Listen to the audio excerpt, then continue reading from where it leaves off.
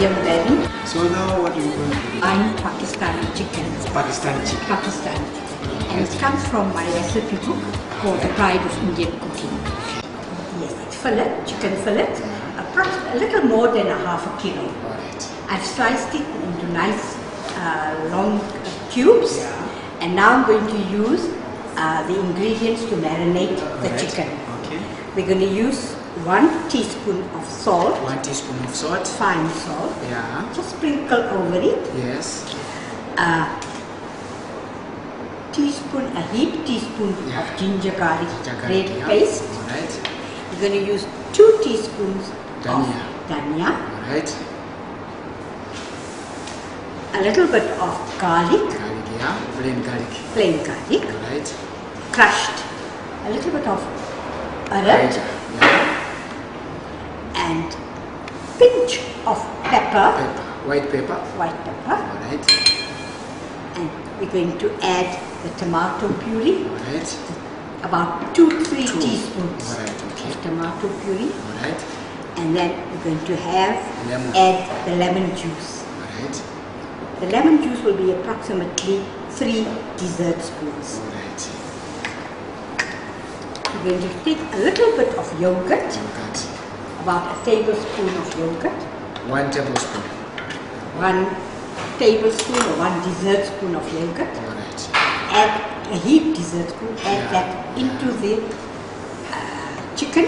Okay. And we are just going to mix it. If you look at the marinated chicken, it's got a lovely color. It's appetizing. Yes. And when it cooks, it will be very divine. Thank you.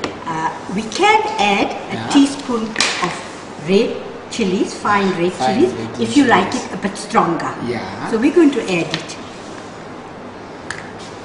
And then allow it to stand for a little while we prepare the dish. Okay. Dish, I'm going to variate it. Mushrooms, green and yellow peppers. Right. We're going to take the mushrooms, just flavor it a little bit.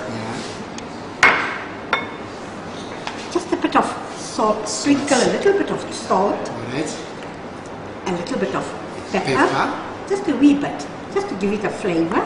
And we're going to take a bit of mayonnaise. And just a little bit of mayonnaise. Yeah, a little bit of mayonnaise, and then we're just going to marinate that. And now we are going to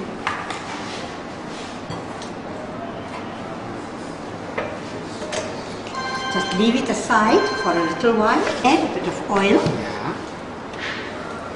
You can use the amount you need. We add a bit of curry leaves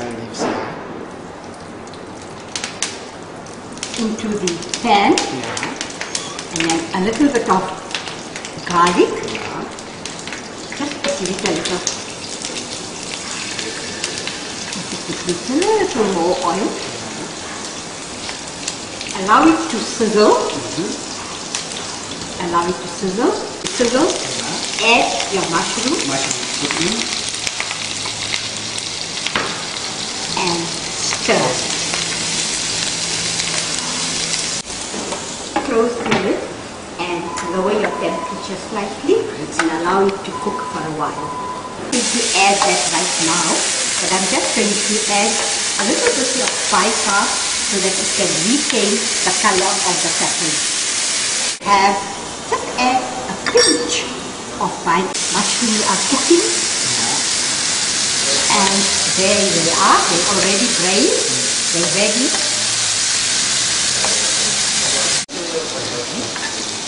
Now we're going to add the chicken. See that the chicken is nice and flat over the mushroom.